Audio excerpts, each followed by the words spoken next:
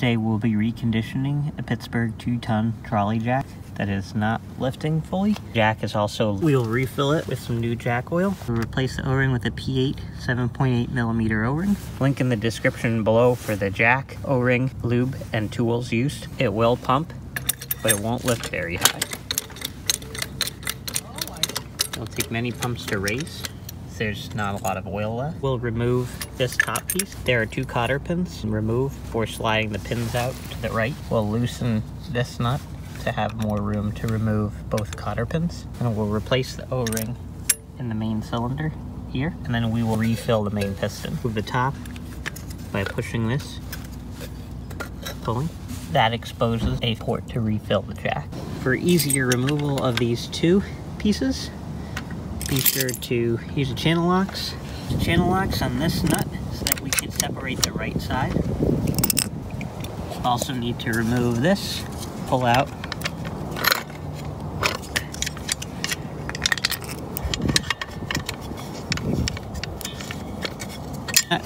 And you get the hand loosen. Next, with these pins, use a needle nose. You can just grip them and pull, and they'll snap off. So here's one. Second, and there.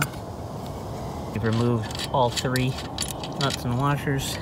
Now I'll take the entire piece off. So that way we can easily slip the 2 pins out. One here, and this now comes directly off. This is the piece, and we'll have the O-ring to replace. This piece, and pull it straight up.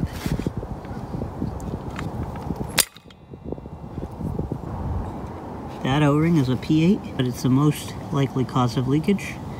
So we'll replace it with another P8. There, cut the O-ring off. So now we've gotten under it. Cut it off. Cut. And we'll clean the inner surface. Here's the old O-ring. So we'll select a P8, 7.8 by 1.9. So we've added a little oil. You just roll it on. Popped in. Profile. The O-ring is not as flat, so it's going to make a better seal. You could pop it back in. Let's push it down. Straight. So now it's in. They took a little bit of effort to push in.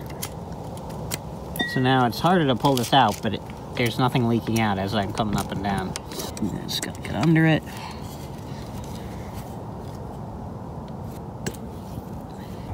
So that's this little piece is the cap. We'll take our jack oil, link in the description below, and fill it until we can see the entire cylinder is full. Just get a better angle of attack.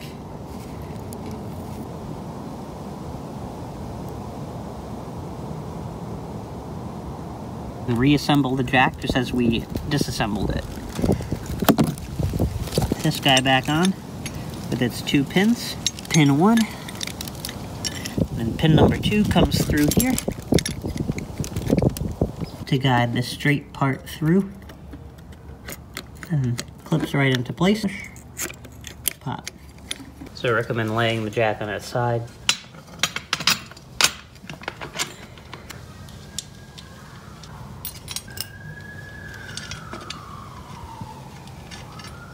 So, spacer, wheel, washer, nut.